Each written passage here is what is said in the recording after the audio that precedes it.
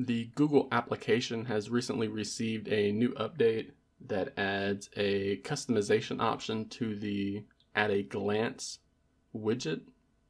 And today I'm going to show you how to change that, as well as how to customize this widget in general. So for those who are not aware, this is the At a Glance widget that's provided by the Google application. So if you have not set one up already, you should see this in the widget section, and it'll be under Google since it's offered by the Google application. And right here, as I said, it's called At a Glance. So there's a number of things that this widget offers.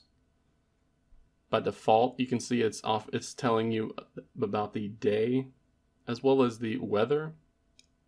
This is something I've used to glance at the weather and even tap to look at the weather for the rest of the day and even the week. But there are some who are not interested in receiving the weather information from this widget, whether you're getting this from another application or just aren't interested at all.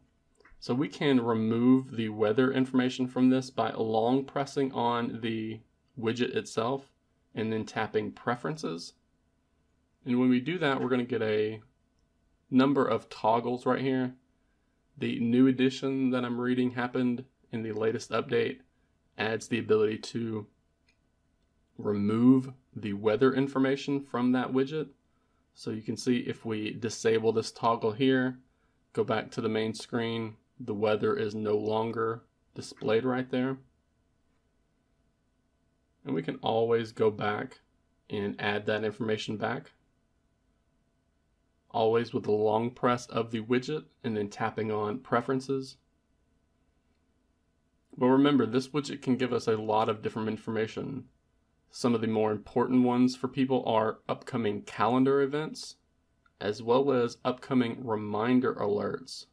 But again, if you do not use these, or you prefer not to use these, you can go in here and customize that by simply disabling these toggles, or even just one of them, and then going back to the home screen. So that's the latest change to the Google At a Glance widget. I'm reading this is appearing in version 12.22 of the Google application. So just be sure that your Google app is updated to the latest version from the Play Store, and then check the Preferences page to see if you can disable the weather information from the At a Glance widget.